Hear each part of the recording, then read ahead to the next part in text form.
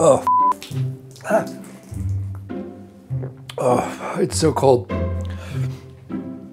Sorry, that was actually a non-alcoholic beer. I just did that to illustrate that, yeah, I used to be cool. I used to be able to friggin' party, dude. Until right before I turned 37, I was diagnosed with atrial fibrillation. If you have no idea what that is, like I didn't, I'll let this doctor explain it to you. When people have atrial fibrillation, the top chambers of the heart quiver instead of beating regularly. And that causes a less effective pumping function of the heart. Now, Melanie has a condition called atrial fibrillation, or AFib. At any time, her heart can start racing, and during one episode, it went up to 300 beats per minute. For years, I would get dizzy when I stood up, or I felt like I was gonna faint when I walked up a flight of stairs, or sometimes I would feel like my heart was beating 1,000,000 beats per minute. And for years, I had no idea what was causing it. Eventually, I wound up at this hospital for almost a week. I had to get a heart surgery, which was called an ablation, where they make 2 incisions in your groin, and then they send tools up through your arteries to your heart, and then burn the parts of your heart that are misfiring. Fun stuff, I know. I had done a bunch of research about AFib, trying to figure out what I needed to do to stave it off. And it turns out things can trigger it or make it worse. And the number 1 trigger? Alcohol. So when the cardiologist told me that I had AFib, as it's also called, basically all the advice in the medical field said to stop drinking. After I had the obvious existential panic that I'm sure comes with any medical diagnosis, I was like, so wait a second, no drinking? Like, ever? I like drinking. I like good wine and beer, and living in New York, a lot of social activities involve the consumption of alcohol. It was just something that I took for granted. So I wondered, what would my social life look like without alcohol? Would I become some sort of lame narc? I should add that I wasn't some sort of like party animal or anything. In truth, I love nothing more than going to bed at 10 p.m. But when I make plans with a friend, I'm not really in the habit of being like, hey, wanna grab a Sprite and catch up? But if the choice was between $14 mezcal cocktails and a functioning cardiovascular system, it kind of seemed like a no-brainer. So the day that I got the diagnosis, I stopped drinking.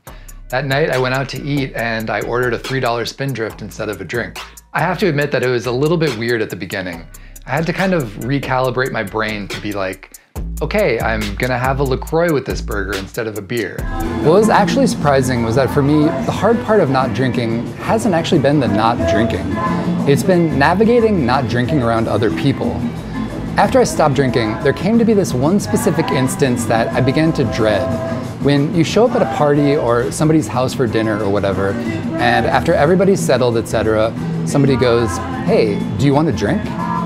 It might all be in my head, but the no has become so loaded in my mind. If people are used to you drinking, when all of a sudden you say no, you don't want to drink, I think that we as a culture are conditioned to imbue that with some sort of meaning, as if something is suddenly wrong. It's like Truman breaking out of the scripted routine.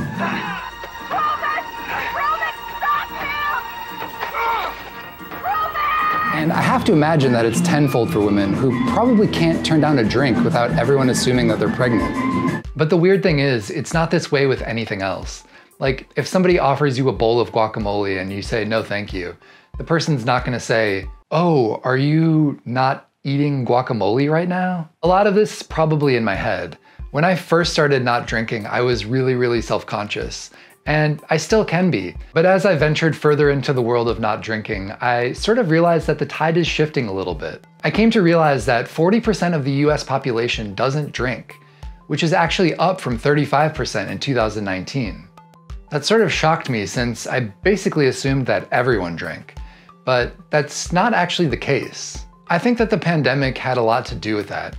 Being cooped up inside and the insane stress of living through a literal plague caused a lot of us, myself included, to drink more than we're normally accustomed to. And I know that it ended up causing a lot of people to reevaluate their relationship to drinking. Another realization that I had was a big part of drinking for me was ritual. I like the act of putting on a movie and opening a bottle of wine, or clocking off of work and cracking open a beer. So when I stopped opening a bottle of red wine at night, I wanted to see if there was something that I could replace it with that wasn't incredibly boring. I was a little bit hesitant though. Growing up in Minnesota, lurking in musty garage refrigerators was something called 3-2 beer, or near beer, which is a weird, gross holdover from the state's antiquated blue laws that's usually skunky and disgusting and harder to get drunk on, since it's only 3.2% alcohol.